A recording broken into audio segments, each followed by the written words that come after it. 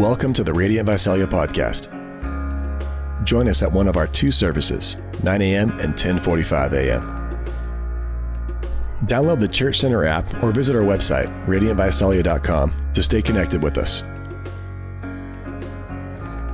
All right, enjoy.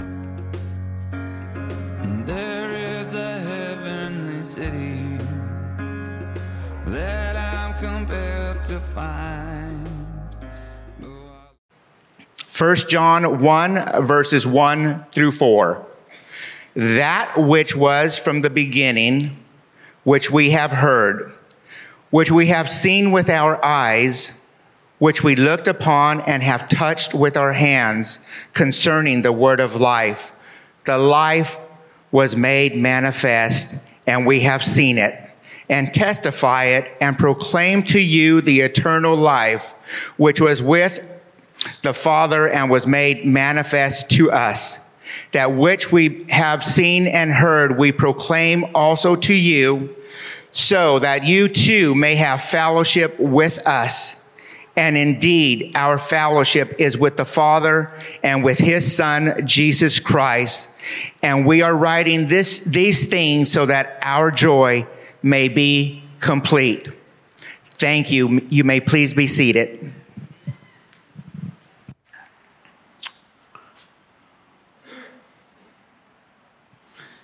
Thanks, Ernie. As I teach for the next 30 minutes or so, we are interested in taking your questions. So last week, we started a next day Q&A where we sit down and wrestle through the questions that came in during the preach.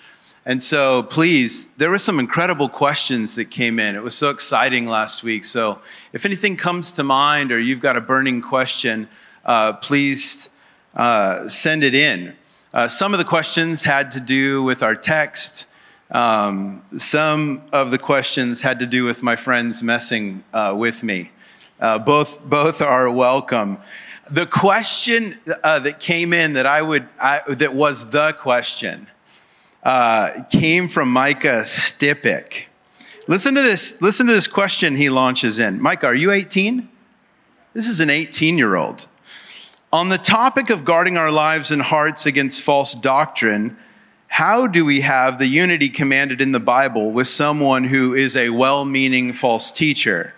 If someone is unwilling to change and causing destruction to the church, when is it time to outright reject a well-meaning person? Come on. The future is bright. I mean, that's a deep question. I mean, we're wrestling through that, not just here at the church, but with employees, maybe in friendships. Like, when is it time to cut ties? Maybe some of you are wrestling through that with a spouse or a family member. That is a deep question. So, $20 to Component Coffee, you win, Micah. Come on. This is like, if you're a gap year student, this is like $250,000. Hey, I have a question for you before you send a question to me. The question is, have you ever been a part of a handoff or a transition? Maybe in your company, maybe in a school, maybe in a church. But have you ever been a part of kind of a much loved leader handing off the company or the campus or the program? Have you ever experienced that?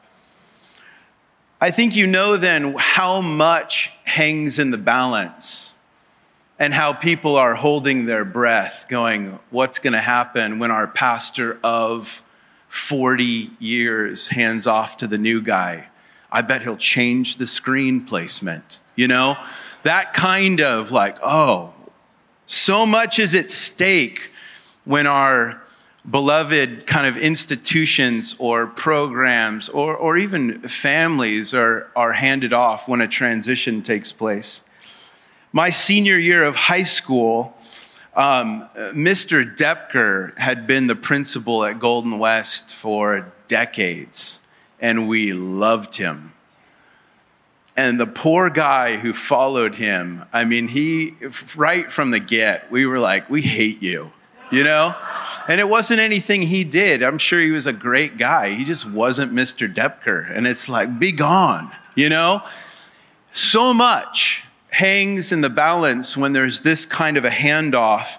Everyone is nervous about the transition. What will happen to our city? What will happen to our community? What will happen to our company when someone else takes a place of leadership? What Ernie just read was written by Jesus' last living disciple. And there's so much at stake in this transition. And I think that's why John begins without a beginning. He doesn't even bother to introduce himself. He wants to get down to business. There's a baton being passed here. And that's clearly what he's interested in. And that's clearly what he's doing in this text. Most people believe that this letter would have been written around 80, 85, 50 years or so after the death and resurrection of Jesus. So the church is 50 and one generation is handing it off to the next. This letter was written by John, although if you read the whole letter, it reads more like a sermon. It's not linear like a letter. It is circular like a sermon. It keeps coming back to themes as he drives his point home.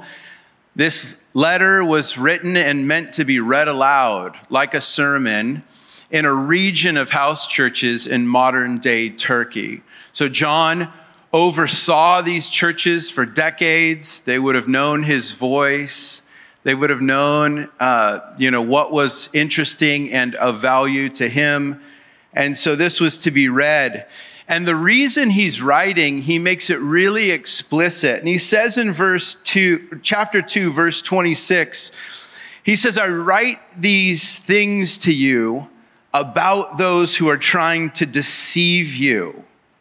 So there's these churches that John loves and cares for are going through a transition, and they're facing threats, not physical threats yet. Physical threats and danger will come. John's combating ideas that threaten the strength and health of the church. He's actually interested not in physical things, but there's these ideas that are distorting. People that he loves are being deceived. People that he loves are then denying the faith. People that he loves are now departing from the church. Can anyone relate? Anybody lose a friend off the left side of the boat? I did. Anybody lose a friend off the right side of the boat? Me too. They're being deceived. They're denying the faith. They're departing from the church. The particular trouble seems to be around what we celebrate at Christmas. The incarnation, the coming of Christ in the flesh. The idea of the God-man was under attack. And throughout church history, it's always been under attack. The idea that Jesus was fully God, fully man, was fully under attack. We do know that.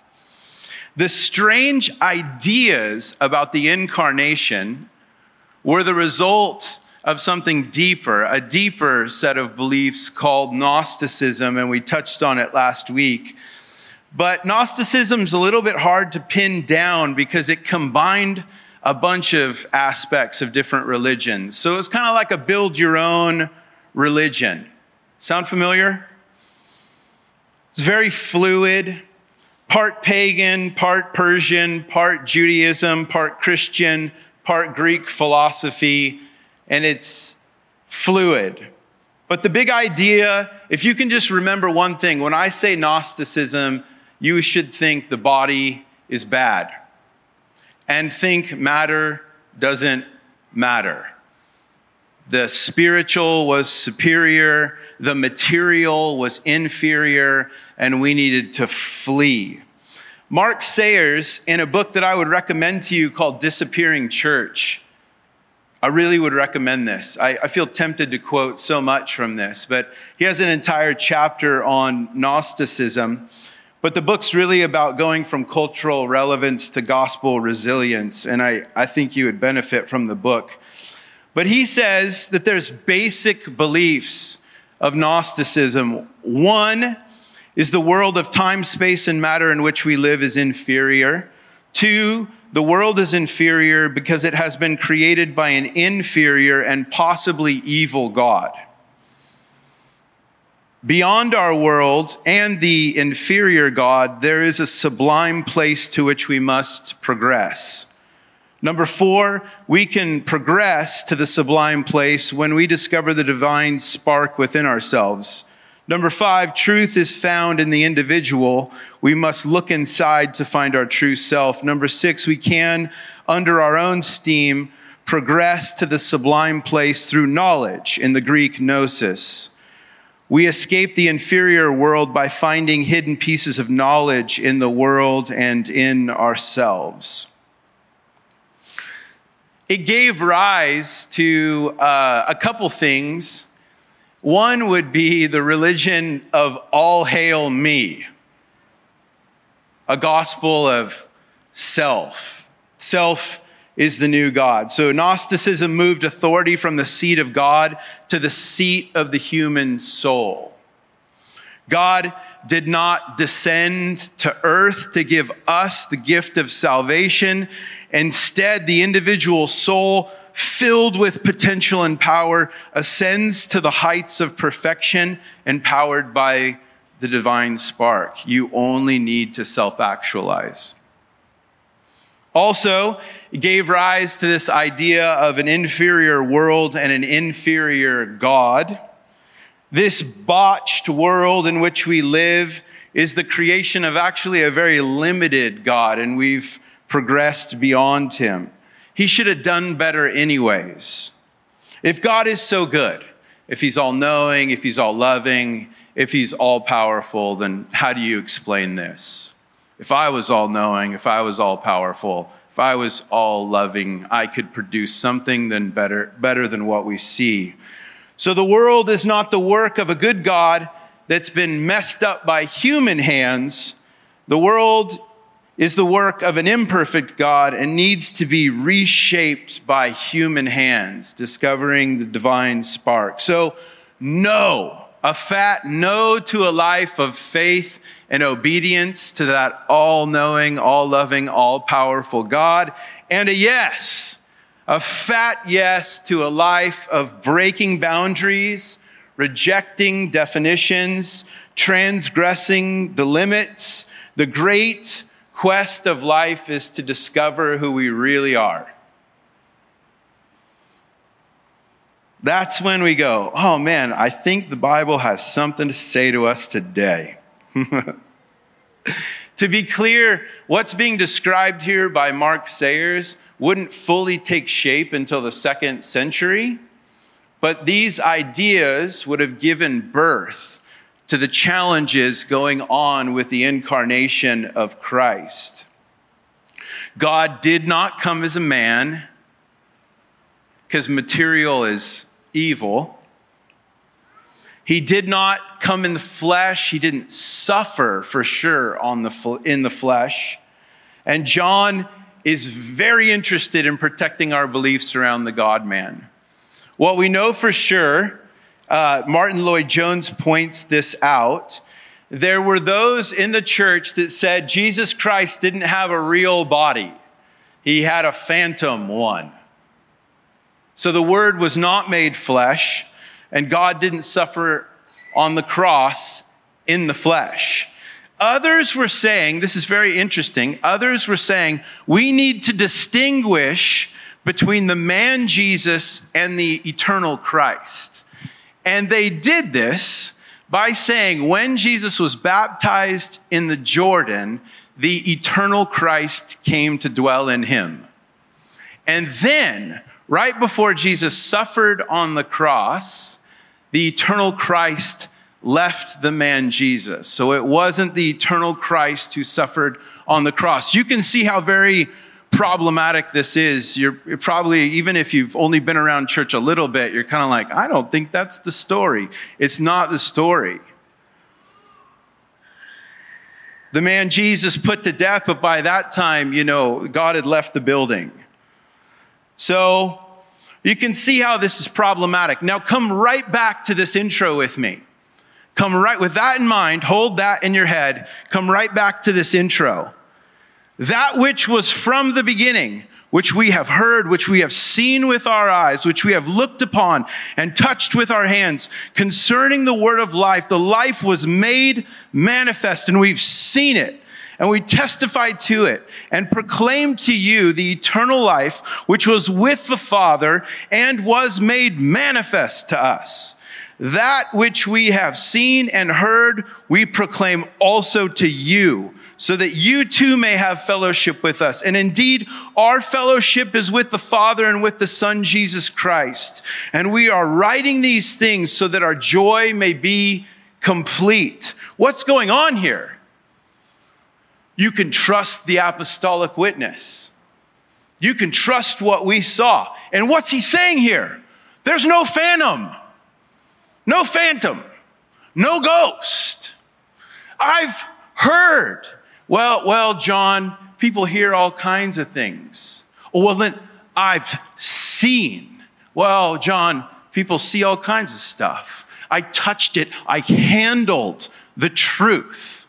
And I don't suggest it to you. I proclaim it to you. John doesn't even bother with a beginning because he's so wound up and doubling down and driving his point home.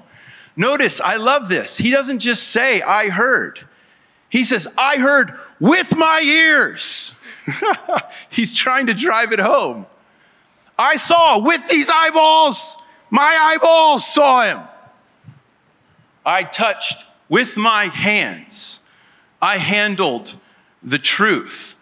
Trust me when I say this to you, and don't let anyone lead you into anything other than what you've heard from the beginning. Notice the word manifest appears a couple times, or made manifest, even better.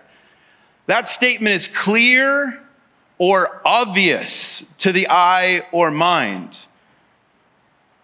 Apparent, evident. The very opposite is hidden or secret. What is he saying here? To heck with your secret knowledge. To heck with your special revelation. To heck with that. I know what I heard. I know what I saw. I know what I touched, and I know what it means. And this I proclaim to you. What is the which? The which that appears over and over again in this text. That which is from the beginning. What is the which? I'll answer just a few questions. What is the which? Who is the we? And what do the which and the we have to do with you and me? Those are the questions I set out to answer. Who or what is being described here as the word of life? He begins without a beginning, but he begins by talking about that which was from the beginning. Jesus Christ. If you're new to church, the answer is usually Jesus. Jesus Christ, he's the subject of this section, the eternal Son of God.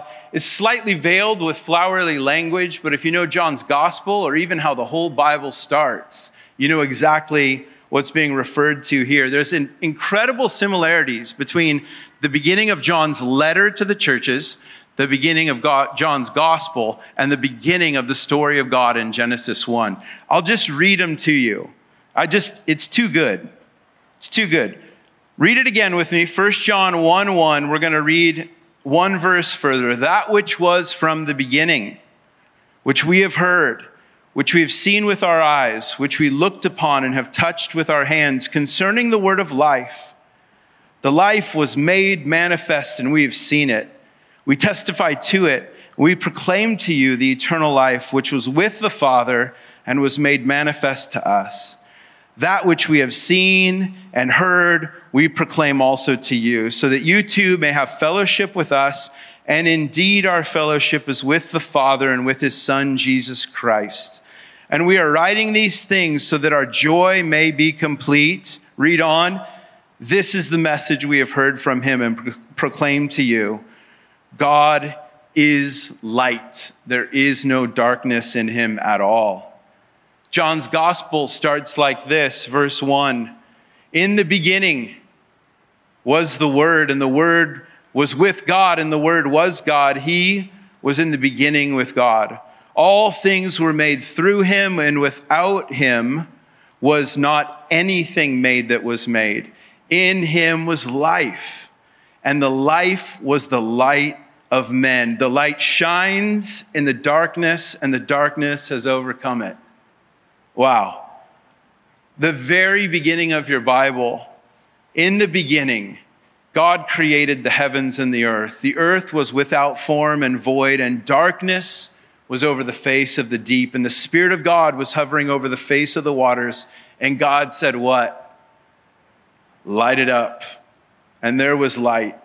And God saw that that light was good. And God separated the light from the darkness. Isn't that cool? Jesus is the eternal, transcendent God who is that which is from the beginning.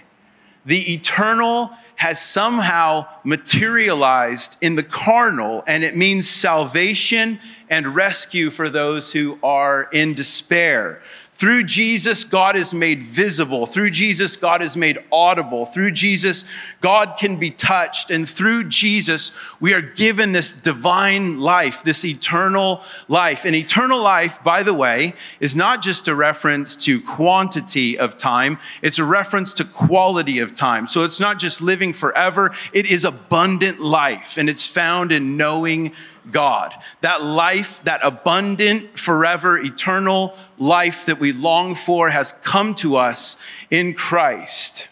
You can see why John doesn't even bother with an intro. He's screaming, we've been liberated from speculation about God, and we've been granted revelation through Christ. We can know what God is like when we look to Christ. Who's the we? One of the questions I got last week was, Trav, if this is the last living apostle, why plural? Why the we? Who's he referring to? John is saying, I'm not alone in this. He didn't appear to me in my closet. There were other eyewitnesses. I'm not alone in my testimony, and I'm not proclaiming to you something that's unique to me. I'm proclaiming it from a we place. I'm a part of a larger community that hold to this story. The Apostle Paul would do the same thing.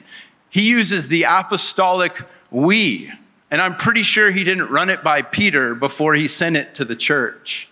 He's speaking on behalf of these eyewitnesses who were there, saw, heard, and are now leading the church. He's saying what the Apostle Peter would say when he says, we did not follow cleverly devised myths when we made known to you the power and the coming of our Lord Jesus Christ. We were eyewitnesses to his majesty. You can trust our account. So when John uses we or our or us, he has in mind those who are eyewitnesses to Jesus' ministry, those who had a front row seat, and certainly John had that. In order to prove something, you need what? An eyewitness.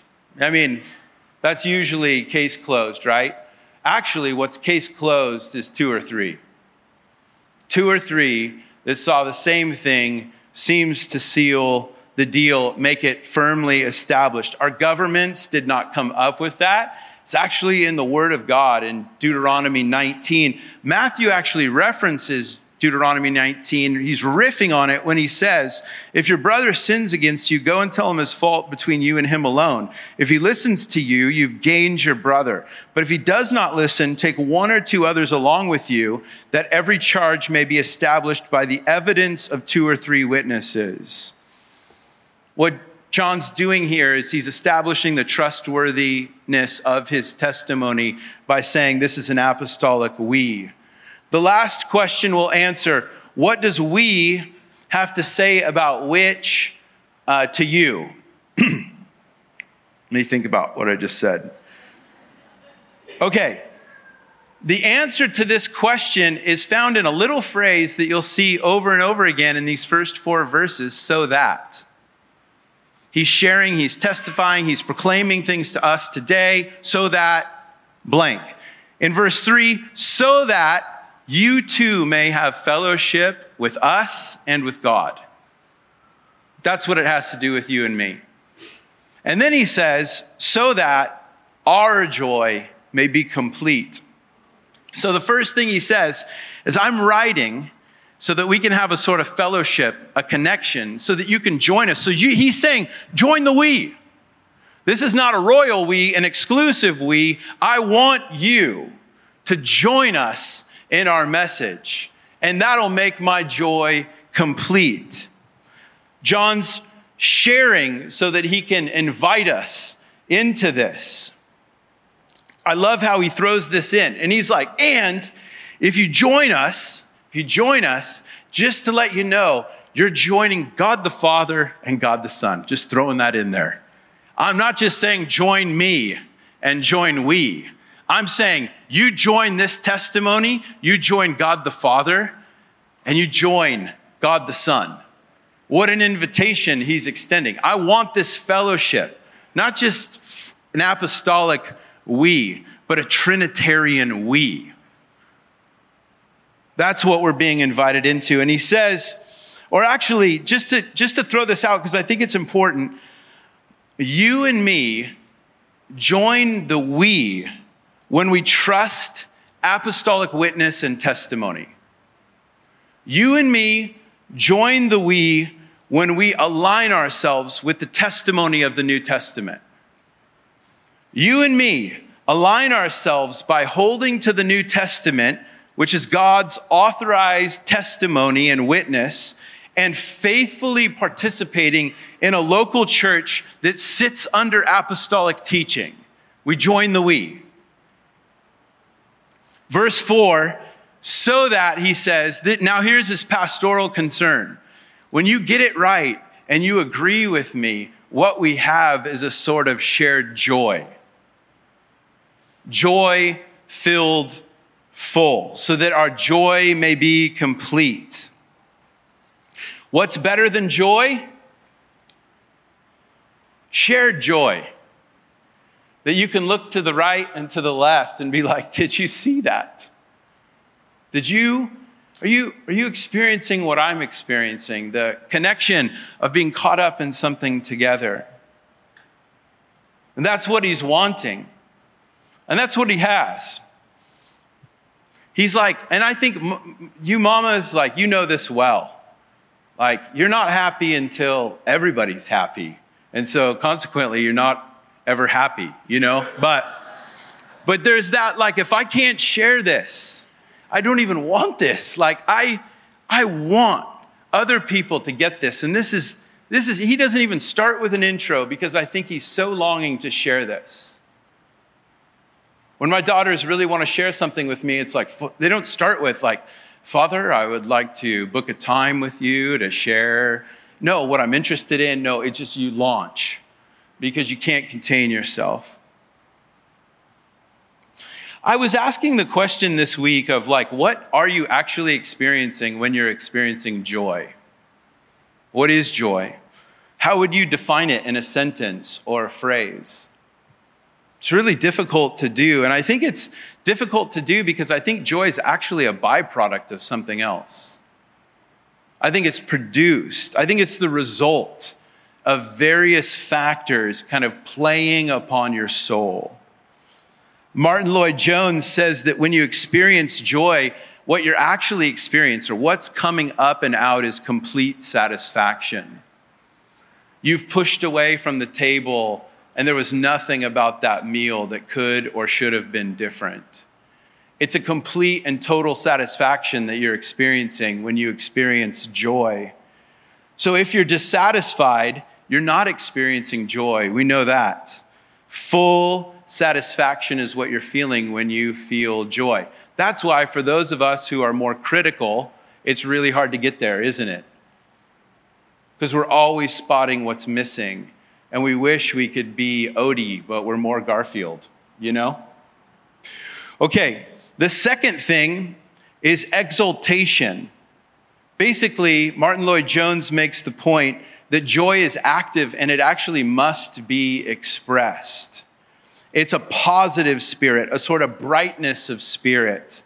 So he makes a distinction between happiness and joy, and he essentially says, a child can be playing with a toy and perfectly happy, just content, happy. But when you walk by that child and say, hey, I bought you something, and you pull out of your pocket another toy, what you're going to see is a sort of brightness and joy that's active. It's a sort of like, I'm rejoicing in this moment. And lastly, Martin Lloyd-Jones says that when you're experiencing joy, what you're experiencing is power and strength. This is probably the best thing I read this week. So share my joy with me right now. If you're done, just get up for one last quote. Worship team, would you guys come? I suggest to you that in joy, there's always a feeling of power and of strength. That is why I was at pains to ridicule the false notions of joy. There's never anything flabby or superficial about it. Joy is one of the strongest powers in the world. Someone who's in a state of joy is, in a sense, afraid of nothing. When you're truly joyful, you're wound up by some mighty dynamic power. You feel strong. You're lifted above yourself. You're ready to meet every enemy from every direction and quarter. You smile in the face of them all and you say, I defy them. They can never rob me of it. The joy of the Lord is your strength. It's a strong power and it's a mighty and robust thing. Oof. The first followers of Jesus had this. And because they had this, we're here today. They didn't share this out of duty. They shared this out of joy. They shared this because they were deeply satisfied with the work of Christ and what they saw. They shared this because they couldn't help but exult. They couldn't help but rejoice in what God had done through Christ. And they shared this because that joy was power and strength. And they defied everything that looked to rob it from them. Would you stand with me? What a joy to invite us into communion right now.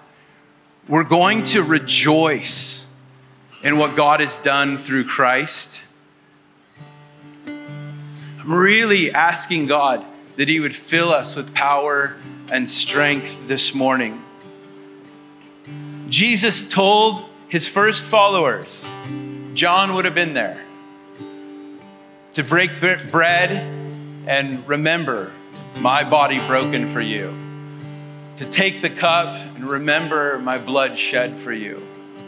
Remember what I've done. And we're still taking and participating in this meal to this day. And so as you come, please remember the we that we're a part of. And I'm asking that God would give us, He would grant us a shared joy together. Some of that satisfaction. Oh, to be satisfied. Jesus, you're enough. What you've done is enough. God has done something in Christ that has changed everything.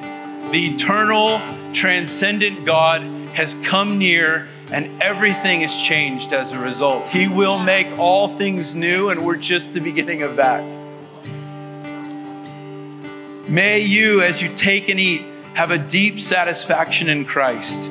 May you rejoice. May you exult. May there be a brightness and a positivity as you think about what He's done. And may the joy of the Lord strengthen you in a deep way. Let's lift Him up with a loud voice and receive the table. If you trust in Christ, come take the elements.